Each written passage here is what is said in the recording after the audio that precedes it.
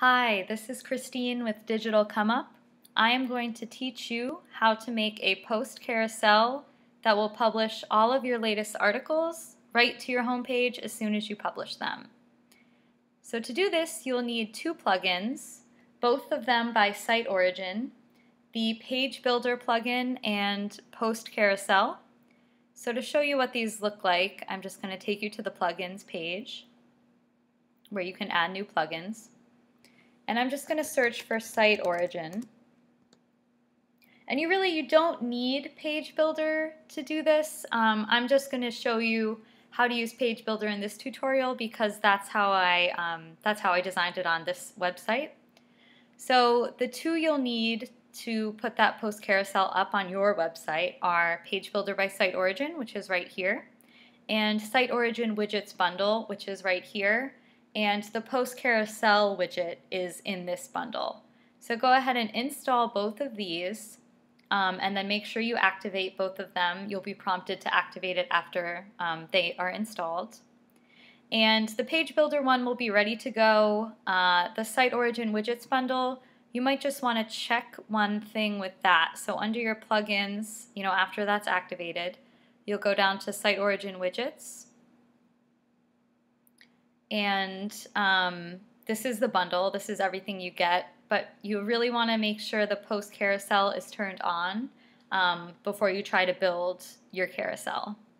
So once that's turned on and all your plugins are ready to go, you can make a new page. And I'm just going to show you, how I made my news carousel, so it'll be an exact replica of the one that's on my home page. So now that I'm on the Page Builder, I'm going to choose the Page Builder layout, and I'm going to add a widget.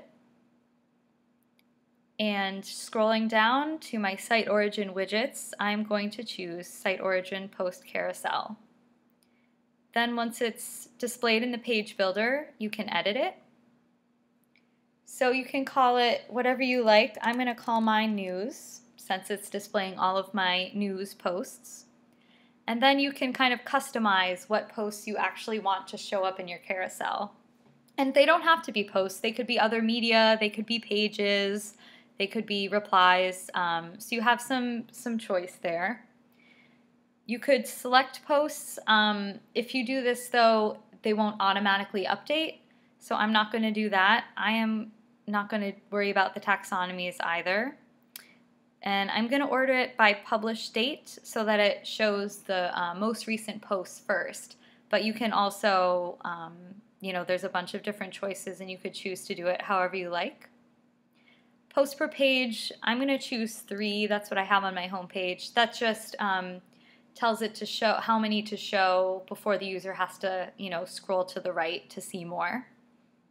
An additional, this is how I make mine automatically updating.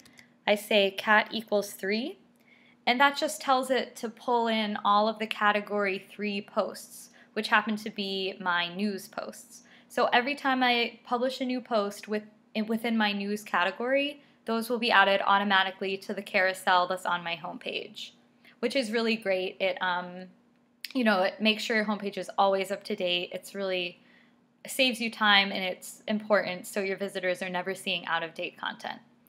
So once you have everything you want set up, you can click Save, and then you'll be able to preview how your carousel looks. And this looks good to me. This looks exactly the same as my homepage carousel.